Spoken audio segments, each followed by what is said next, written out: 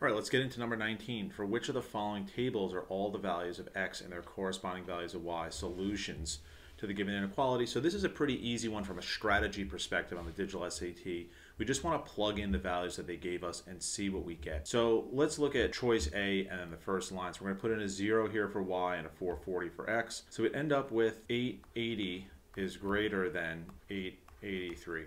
And that is wrong, right? So we can pretty much eliminate that. And then anyone here that has 440 and 0, we also can eliminate B because it has the same value.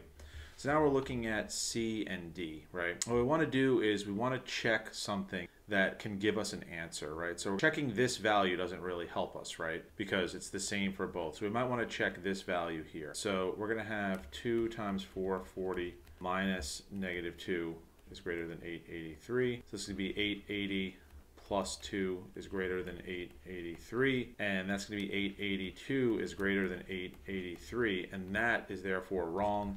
So we automatically know that it's answer choice D, and you could see there is a change here in answer choice D. Instead of it saying 440, it's 441, and that's going to be the change that we needed, so we're going to choose answer choice D.